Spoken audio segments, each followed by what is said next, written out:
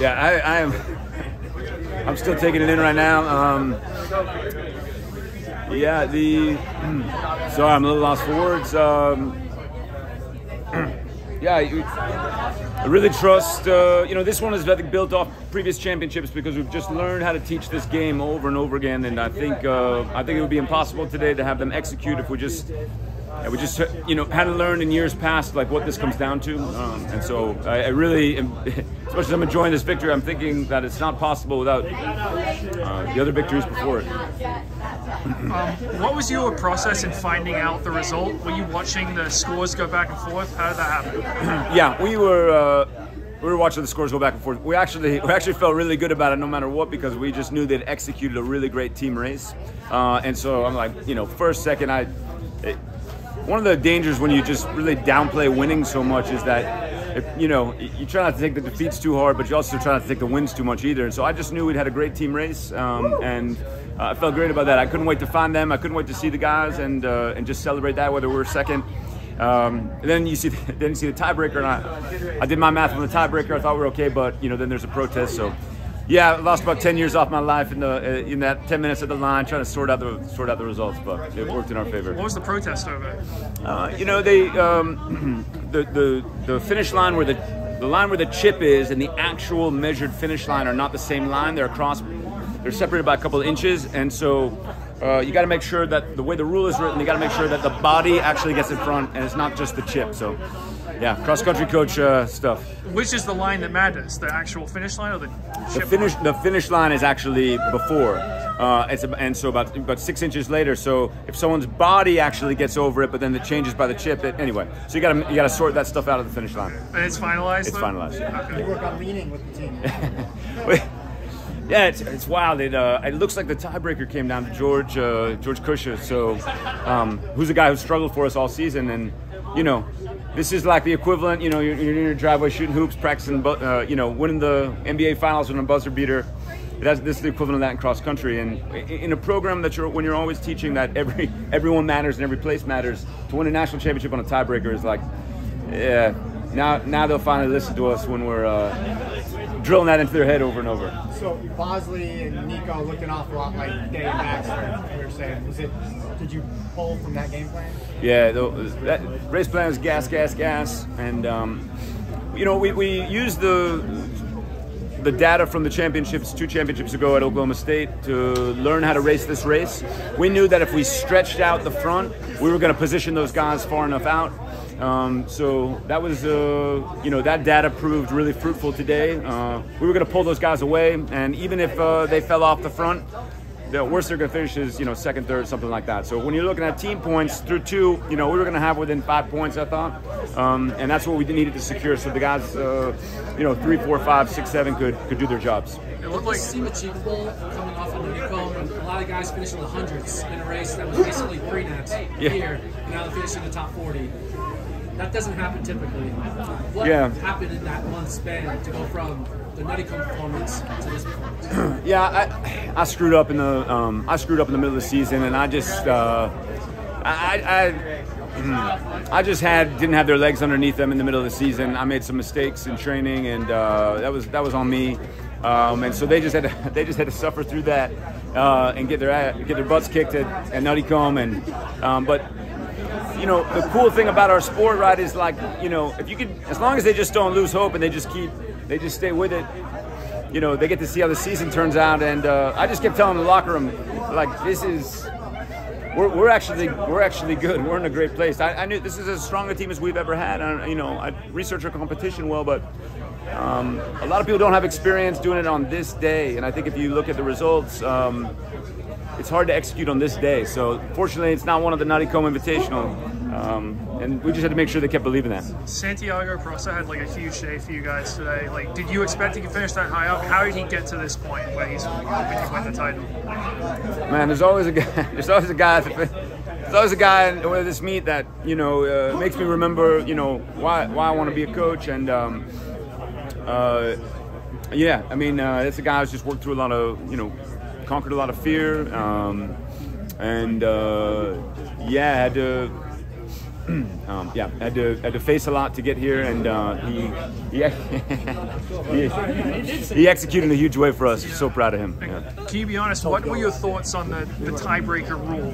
It's broken by head-to-head and not by sixth man. Before this meet, did you think that's the right way to break ties? Oh man, I've gone back and forth. I mean, I love the sixth man and the tiebreaker, and I'm used to that. I'll say that would not have.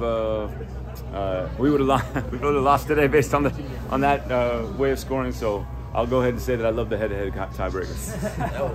Was the feeling, the mood different, like coming into this championship versus the last 6 or 7, just because the regular season was so different? I think for our guys that, they had a lot more uncertainty heading into this. We got nice momentum at the conference and regional meet, and you're always asking them to trust their coaches, and I was asking them to put a lot of trust into us, and we had a meeting about a week ago. We had our big meeting on this about a week ago, and I started off by saying, hey guys, this is when you need to trust me. I've done this a million times. You just need to trust what I'm telling you. But I think when you don't have those race results early season, there's a lot of uncertainty, for sure. And so I give it to them for staying with it and seeing the season through. Guys, can you describe what the process was of finding out you were the champions, how that played out for you guys? There's a lot of back and forth. I would say that, we knew that it was within a point, but initially we thought we got second. We were still even proud of that result because, we executed on the day and we were happy with that. And then it just came down that we were tied, and then we had won the tiebreaker, and then we kind of had a lot of back and forth for about 5 minutes, and it was kind of stressful, but we were happy either way. So. The past 6 championships, NAU has been the favorite going in. This was the first time you guys weren't considered the favorite, even though you're the defending champs. Did that change your mindset at all, coming in here kind of almost like an underdog, even though you had won 4 of the past 5? No, not really. We go out there, we try to execute every time. We ignore the outside noise, which I guess is you guys. We ignore what everyone else says, and we focus on our group, we focus on our guys, our coaches, and we drown everything else out. And so, yeah, we didn't really notice, but cheers.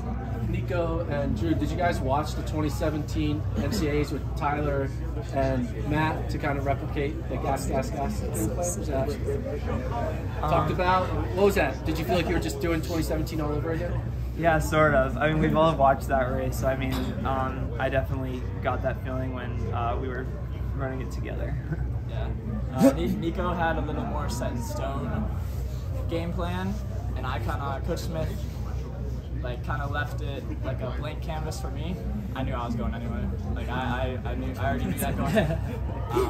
We did it similar to Matt and Chide. We're just a little better looking than them, so. Yeah. Were you guys aware of the team score throughout the race, and how did that guys affect you when you realized, well, we're in the lead through 2K, through 3K, and there's not just one team with us. There's Stanford and BYU and Oklahoma State. Well, we had kind of planned on the fact that, based on what Nico's race plan was, that we would end up having kind of tighter team scores at the very beginning. And we knew that near 5K, team scores tend to not change as much on a course like this. And so we kind of we were expecting to get to 5K and have a better idea of what was going on. And, we could hear some people yelling and, kind of stuff like that, but it didn't really indicate quite how close it was until we crossed the line, I'd say. Go ahead. Nico, how good did it feel out there today, just battling with Charles 6? Because you guys just went at it today. That's pretty much it. Yeah, I mean that having that be a battle definitely made it faster. It was very, very hard. It was it was a grind, but it was it was really good. And Drew, same thing for you. You were in that mix for the majority of that race. Yeah, the second half of that race, I had so many times.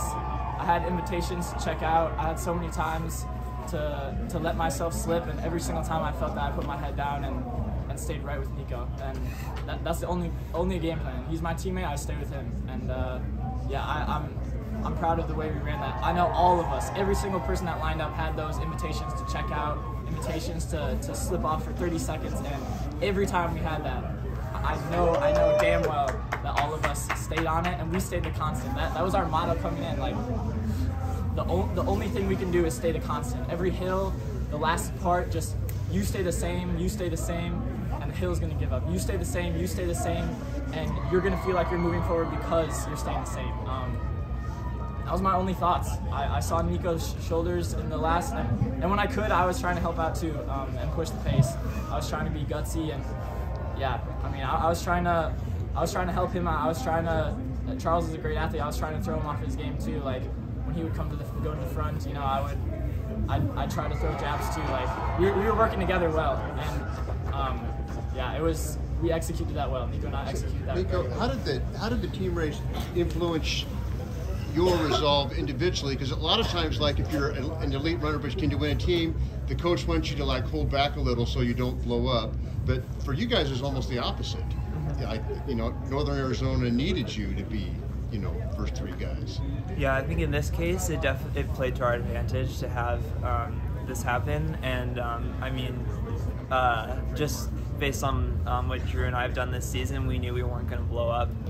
There was going to be no drastic changes at the end of the race, so it was the best option, I think, for our entire team. Yeah. After you guys got beat at Nuttycombe, did any of you guys doubt whether you'd be able to get it done, you know, end of the season? No, absolutely not. You know, I think kind of speaking to the idea of what Drew was saying about being the constant, it's like, you know, like we knew what was really going on. We had our ideas of what had happened that day, and we weren't that stressed. And people looked into it, and you know, they read into things that we probably didn't feel like were being needed to be read into, and we just moved on with our day and moved on to conference. Yeah. George, if you look at your two races here before this one when you were running for Nebraska and one at Cowboy Jamboree, wasn't the best, but here you finished All-American. What was different about today compared to the times before you were running on the scores? You know, Gordon, I have to thank you for providing inspirational messages throughout the season. It really helped me to get through the season. In terms of what's different, you know, 10K is a long way for me, and it's always tough, but the difference is at NAU is you're not running for yourself, you're running for the whole team. And at 8K, when it gets really hard, you know, you got 19 guys, right? However many guys you run for, and it's really special. Santiago, I don't think at the start of the season a lot of people would have pegged you as a guy who's maybe in the 20s at NCAAs. Like, how'd you make that improvement? How'd you get it done today? Well, I just process oriented. I just did my training, kept my head down, and I executed on the day. I knew what I had to do, and that's really it. I just didn't pay any attention to, I didn't change anything about my process. It's just another race. And I guess for any of you guys, I mean, why was today so much faster than races previous, especially here? That's how NAU does it, man. We've been training hard the whole year. I've been tired. This is the only race I felt not been tired. We know when we need to be good at the end of the season. And I would also say that, you know, we look like we all trust Smith, and Smith knows what's going to be best for the team, and we all aren't running for ourselves. So when Smith says, hey, like, we're going to make the race like this, the race is going to be like this, and it's going to be the best for the team, nobody asks any question, nobody bats an eye. So when he said it was going to be faster, we all just knew that it was going to be a grind, and we were ready for it.